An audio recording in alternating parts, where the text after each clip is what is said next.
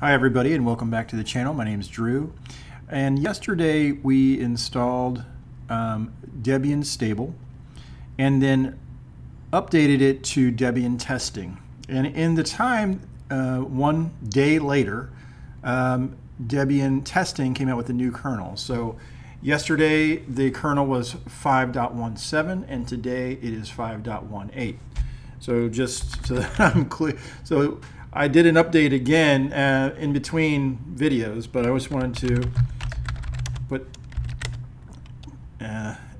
just make sure that everything is up to date, and this is Debian Testing.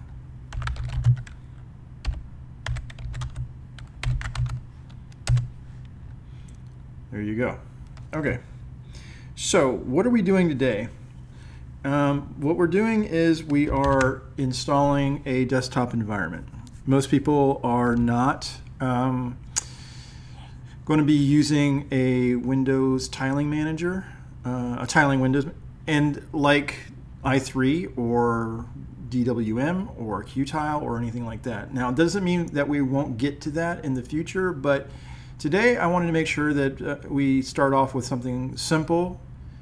Even though it is not perfectly simple, XFCE is, to me, my desktop environment of choice when it comes to older hardware. So not everybody has the latest and greatest hardware, but XFCE really provides you with a light desktop environment. So there is ways to do that just manually, but what I've done is I've created a script for that. But what we need to do first is install git. Okay, and after we do that, let me go ahead and the script that I wrote is at my GitHub page. So github.com/drewgriff/Debian-installers. Okay, and we are going to go into the Debian installers directory, and there is the XFCE shell script. What I want to do is show you this shell script by going into Nano and show you what's going to be installed. Okay, and here is the first package, Xorg. Then we're going to move quickly to Build Essential. If you are an AMD processor, you want the AMD microcode, I have it here for you. Just uncomment this line and then comment the Intel microcode line. The two things that most people will install is XFCE4 and the XFCE4 goodies. I'm going to go ahead and install a browser, Firefox. There are a few things, and I just want to comment real quick. I know that there is some packages from the GVFS backends that gets installed automatically with XFCE, but not all the packages. So I want to make sure that all of the packages get installed. And then I'm also installing a few other things. Pulse Audio is installed prior, but also utils, and the volume icon also is not. NeoFetch, by the way, is already installed on this machine, so I don't actually need this. So let me go ahead and remove that, at least for this particular example. I install EXA. I'm going to go ahead and actually, well, I'll just leave it. It doesn't matter that much. And in order just to save some time, I'm going to go ahead and comment out the cups. And you know what? I'm going to leave Blues and Blueman in because this machine does have Bluetooth. And I'm going to leave Bluetooth in as far as enabling it, but I'm going to not enable cups. I'm going to go ahead and install Vim. And we're going to install some fonts. And when LightDM I would normally install LightDM, GTK Greeter, but that gets installed with the XFCE group. The only thing that doesn't get installed is the Greeter settings package. Then I'm going to go ahead and enable LightDM, and then I'm going to give you an option to auto remove. Okay. And while we are doing this, I'm going to, oh, by the way, Control O to save and Control X. Okay. And while we're doing this, I want to make sure that you understand that there's going to be a ton of packages that install, but this is just going to be the very basic XFCE. It's not going to be tricked out or anything like that. And maybe we'll do some ricing in the future, but what we need to do here is just get the base packages installed. All right. So I went ahead and just started the script.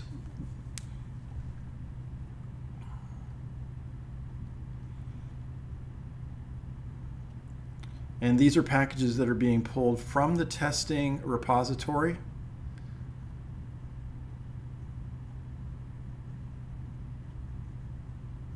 Now, if you saw the previous video, it was about how to install Debian Testing by using the Debian stable disk or installation method.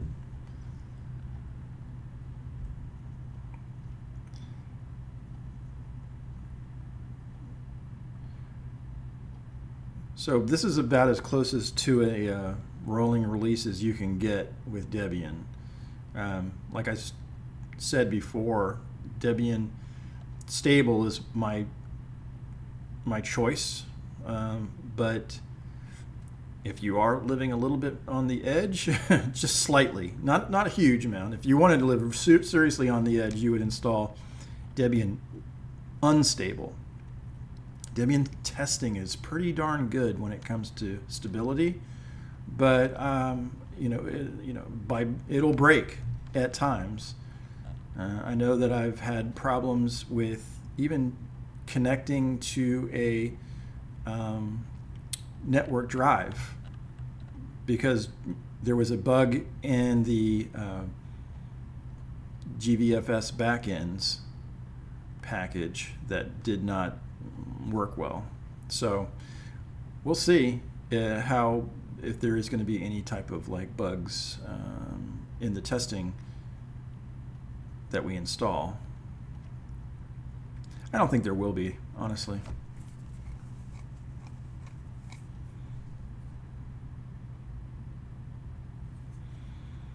So there's no going back here. I mean, I started this video because this is actual on real metal. This is not a virtual machine. So there's no going back and doing this again unless I do the entire installation over again.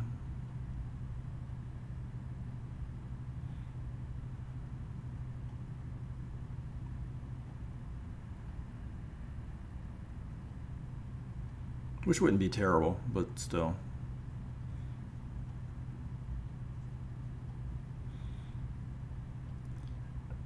I know that was a little bit, it was really fast and you probably didn't see it, but GVFS backends was installed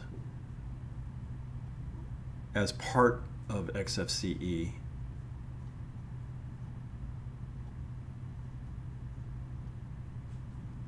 But then there's going to be more packages that get installed later.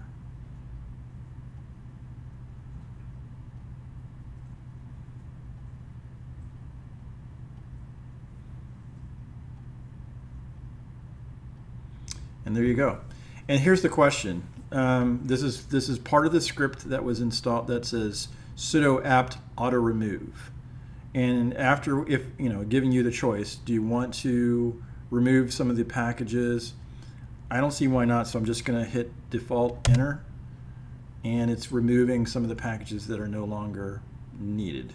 Okay, and so what we can do now is we can go ahead and reboot into the new XFCE 4 just desktop environment.